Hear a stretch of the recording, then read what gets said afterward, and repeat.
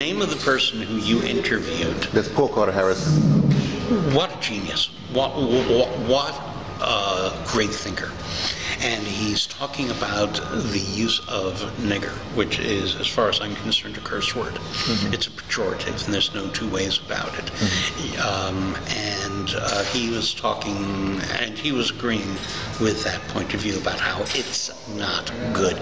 You know, maybe it serves a purpose when you're writing antebellum fiction or something like that, but then you have to know that you're going to use that word in the same way that you might use the word motherfucker, as he cites specifically. You don't use the term motherfucker if you don't know the context or the people to whom you're using it. Well, I have a problem with many of my friends and colleagues who call themselves queer. Because when I was growing up, you did not use the term queer without meaning that you wanted to bash somebody's head in. This was in Queens in the early 60s. And it's like, oh yeah, let's go over to this place in Jackson Heights and roll a few queers was a typical kind of a thing. The word was never used in a polite or non-pejorative context. Now, so many people say, we're here, we're queer, da-da-da-da-da-da. And I say, that really makes me uncomfortable, even though I've helped run queer festivals for writers and things like that.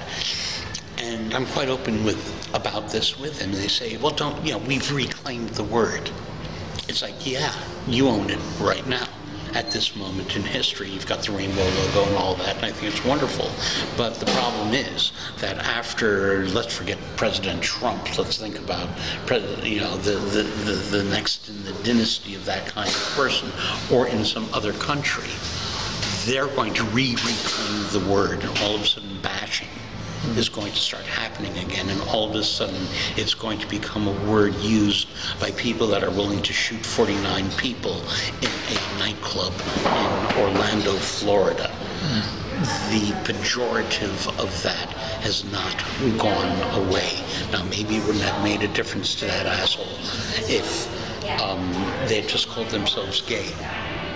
But to me, and the society in which I was brought up, and watching old cinema and listening to old radio and all that, the terms queer or fairy or whatever are not nice words. It's interesting because I remember Nat Hentoff used Right to Real His Voice. Now, what happened it's interesting because he went to old days. Hentoff is another genius, but I think he was wrong about so much. Let me just say, get this out. What happened was he was one of those people that when they put out a new dictionary, like Merriam-Webster, whatever, they would consult him with new words, whatever have you. And at some point, he railed on in the Village Voice, the weekly newspaper, about the use of the word gay. He says, "I'm through with this." He was railing and said, "They can't appropriate gay means you're happy. It doesn't mean this other thing." And so words evolve. So this whole thing. Although we can trace gay back to the 1890s. I had a discussion of this on the radio just 2 weeks ago.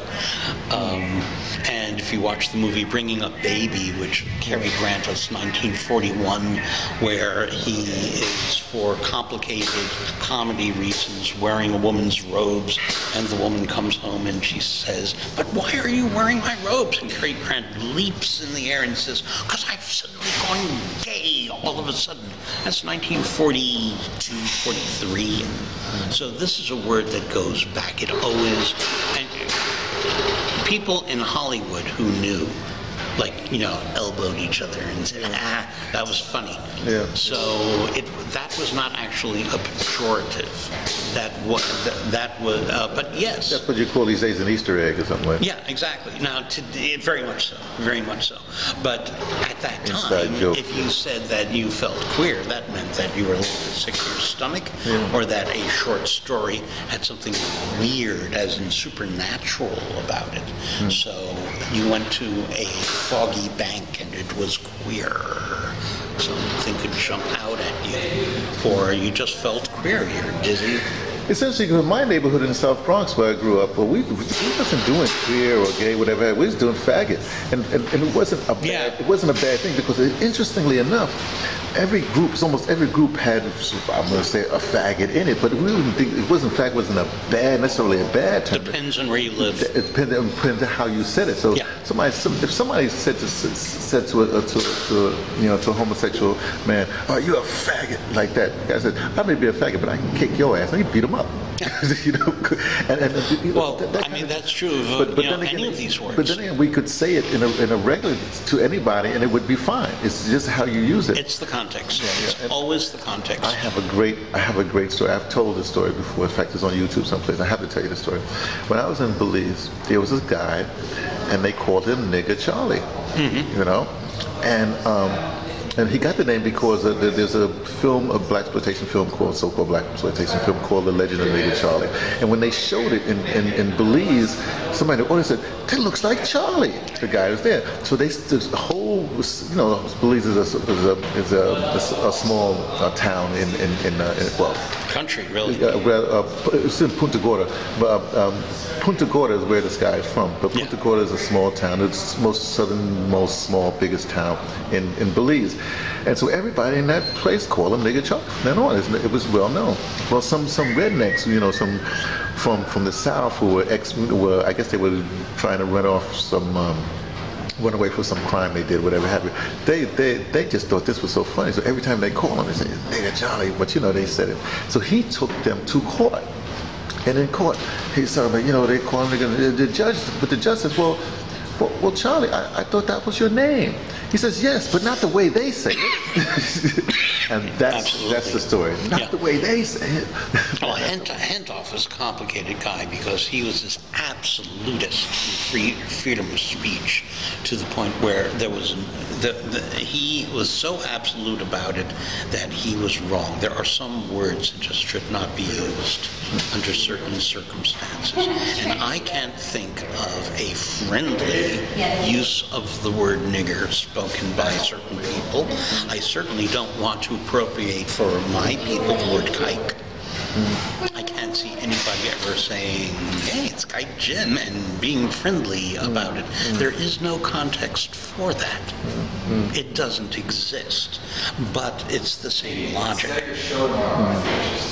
And there are just some lines that are it's not just a question of disrespectful, it's a question of verbal violence. The way some people use these things. So I have funny feelings when in the context of my youth, certain words that were used as a pejorative in a violent, nasty manner become not only accepted but re-owned and reused and rephrased. Now, I work a lot in technology and I hear things reborn all the time using old words and stuff like that. It's a similar kind of a thing only insofar as how language is used, what the etymology is, what the semantics are. I'm possibly Noam Chomsky could get into it, but I've never heard it expressed as well by anybody ever than that guy in that video. Paul Harrison. Yeah, and I was very impressed when I looked him up in Wikipedia and saw the actors who he's trained and all that. And by the way, everybody, if you're somebody who produces audiobooks, use this guy. He has got a voice. Oh yeah. He is magnificent. Well, he makes his home in Panama now. Does he? Yes. Does he? Okay. Yeah. I'll tell him. We'll see this. Thanks.